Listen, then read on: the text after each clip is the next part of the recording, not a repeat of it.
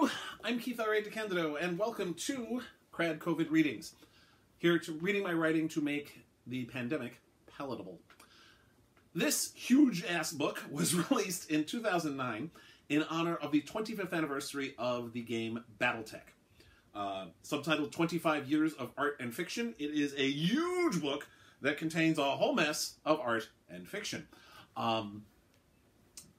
Celebrating the anniversary of this game, which is now 36 years old, as I read this.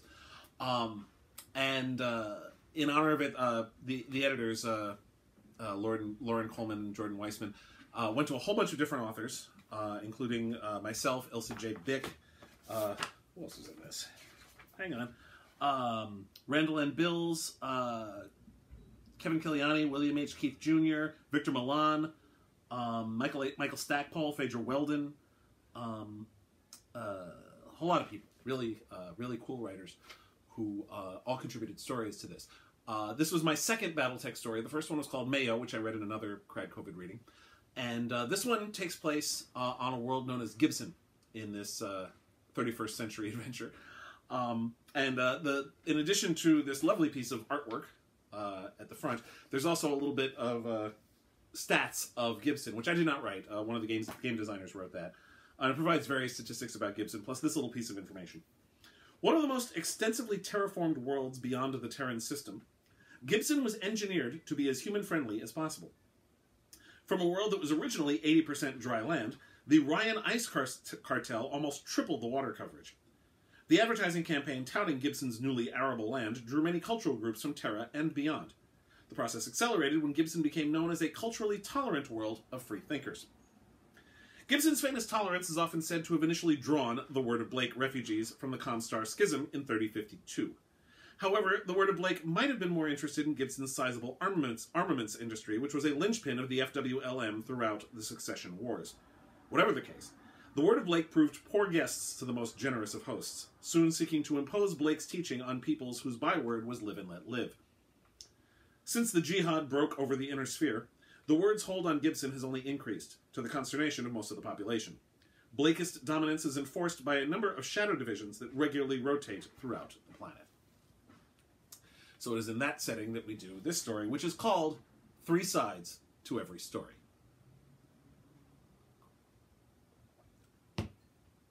Word Against Blake. Pirate cast by Mariko Guardado. Unknown location, 13 August, 3072. This is Mariko Guardado, with the latest Word Against Blake. If you're receiving this pirate transmission, then you're receiving the truth, rather than the lies spun by Word of Blake. For those of you new to WAB, but who might recognize me, I used to announce the game at Celestia's Coliseum in Solaris City. After the Blakists took over, I was coerced into remaining at the Coliseum, pretending to announce games that were yet another propaganda tool for the Blakists. But I was able to get away, and now I bring you these pirate casts to bring the truth. Today is the 13th of August, 3072, and we have good news from Gibson, thanks to a portable HPG on board one of the Regulan warships that has generously provided near real-time updates. The news? Not only has the Regulan force arrived, but it's met no resistance during the inward burn. Let me say that again. They met no resistance. Obviously, this proves what we've been saying all along, that Word of Blake's hold on Gibson is far weaker than they've tried to have us believe. But then, that's the standard for the Blakists. Their entire empire is built on propaganda. The problem with that is that once you start crying wolf, nobody believes you when the wolf is actually at the door, which means it's impossible to credit anything the Blakists say, and it's almost to the point where we have to assume the opposite of whatever nonsense they're spewing. In this instance, it's obvious that the tales of the impregnable Gibson are just another tired exaggeration from the Blakists. I hope to have another report before the day is out, one that will talk of a Gibson that is liberated from the yoke of Word of Blake. This is Mariko Guardado with Word Against Blake, reminding you to keep the truth burning bright.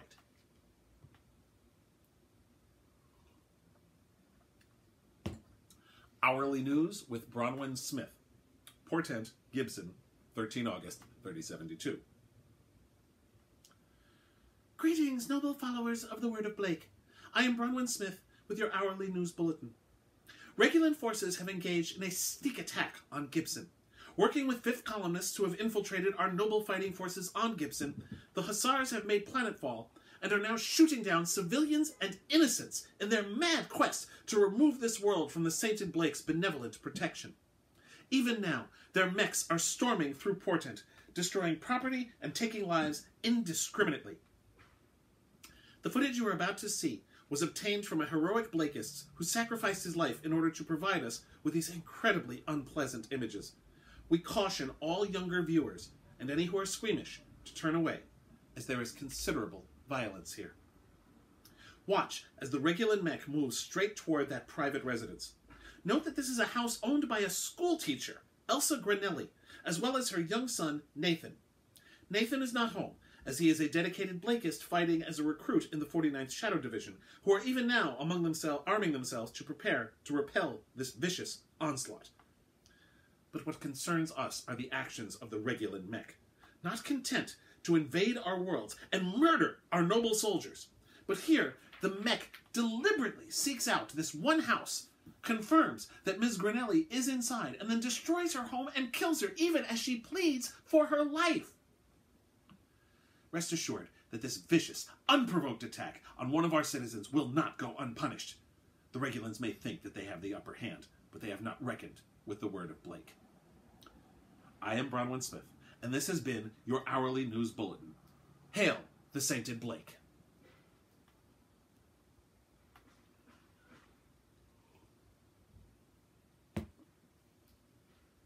Excerpt from an after-action report by Sergeant Walter O'Reilly Maddox, 4th Regulan Hussars, 17 August, 3072. Intelligence reports had indicated that a supposed civilian named Elsa Granelli had been feeding information about the Hussars to the Blakies, thanks to a sophisticated comm network. While our own contact on the ground, a civilian who provided us with the intel we needed to land safely on Gibson, knew of no such 5th columnist working for the Blakies, our spooks know their shit. So my mission during the invasion of Gibson was to find this Granelli woman, destroy her comm network, and eliminate her as well. Upon achieving planetfall, Corporal Backway was able to hack into the local address directory, and finding Granelli's residence was a snap. I went to the location alone, figuring one mech could handle it. I was right in that. I confirmed that this was her house, that she was home, and that her house contained some impressive classified equipment that a schoolteacher on Gibson should never have access to, unless she was working with the Blakies. The last thing she did before I took her down was ask me why I was doing this, as if the stupid bitch didn't know.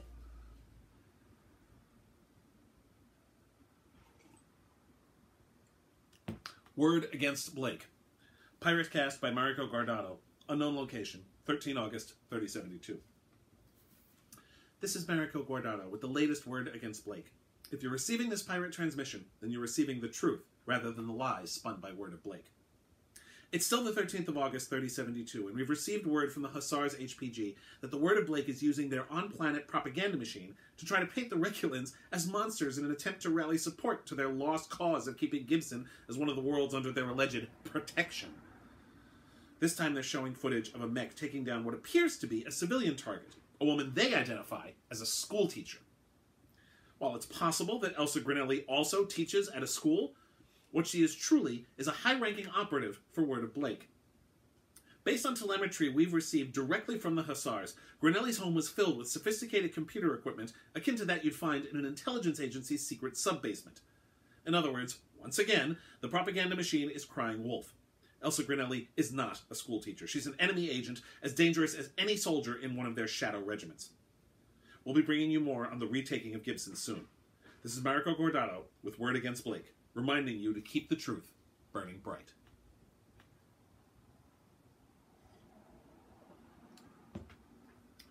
Hourly News Bulletin with Bronwyn Smith. Portent, Gibson, 13 August, 3072.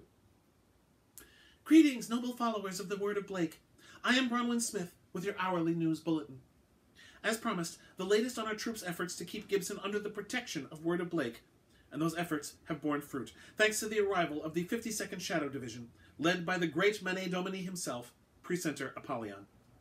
We just obtained this footage, and it shows the warriors of the 52nd emerging from the city of Portent as they engage the Regulan mercenaries and drive them away from our fair city. The Mane Domine's left fist is raised in defiance, reminding the Hussars that they are not welcome on worlds that fall under the protection of the Sainted Blake. It should come as no surprise that Presenter Apollyon has appeared as if from nowhere to ride to the rescue of the followers of the Word. The Mane Domini has always been there to rescue the downtrodden. When news of the death of the schoolteacher Elsa Grinelli reached his ears, he no doubt bent the laws of time and space itself in order to avenge her death. This is what the Word of Blake's enemies never understand. When you live under the protection of the sainted Blake, all wrongs against you will be avenged. I am Bronwyn Smith, and this has been your hourly news bulletin. Hail the sainted Blake!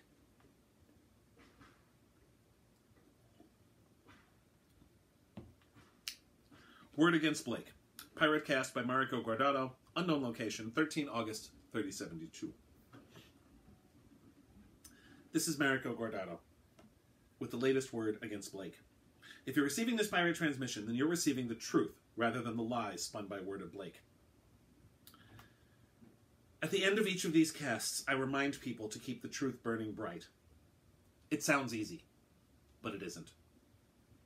The truth isn't always pretty, and it isn't always pleasant. And today, my commitment to the truth forces me to say the Regulan forces that attempted to take Gibson from word of Blake have failed. The people of Gibson, rather than being liberated from the Blakists, instead continue to be crushed under their iron fist.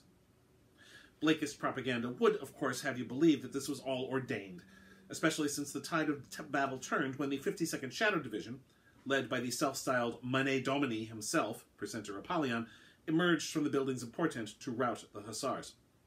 The Blakists are still trying to sell the notion that Elsa Grinelli was an ordinary schoolteacher, and the death of that innocent woman brought Apollyon back to Gibson in a flash. The truth, of course, is, as I said, less pleasant. According to my sources, the 52nd super jumped back to Gibson for a refit following their prolonged fighting on Alphard. In other words, dumb luck. The refit wasn't scheduled, and had Apollyon gone elsewhere for the refit, or chosen not to engage in it at all, Gibson would no longer be a Blakist protectorate. That, my friends, is the truth. This is Mariko Guardado with Word Against Blake, reminding you to keep the truth burning bright, no matter how hard that might be.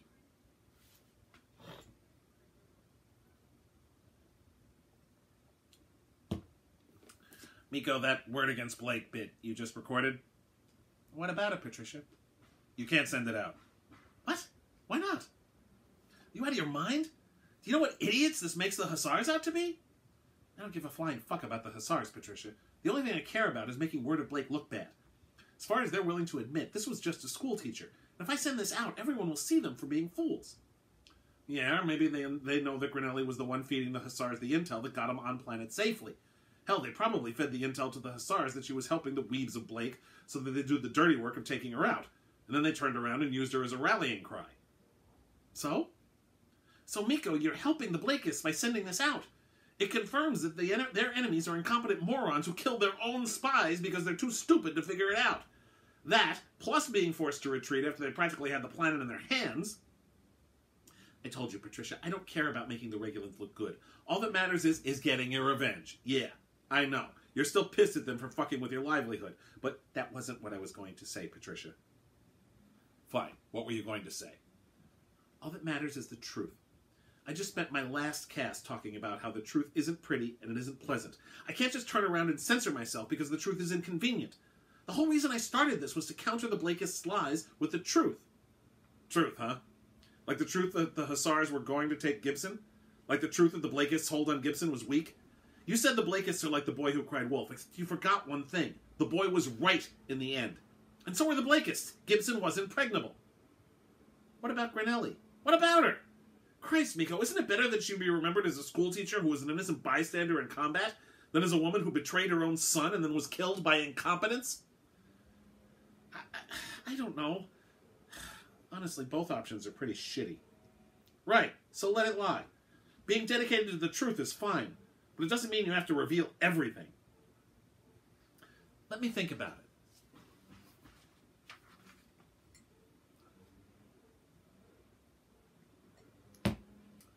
Word Against Blake. Pirate cast by Mariko Guardado. Unknown location. 14 August, 3072. This is Mariko Guardado with the latest Word Against Blake. If you're receiving this pirate transmission, then you're receiving the truth, rather than the lies spun by word of Blake. Today, I want to tell you about a woman named Elsa Granelli.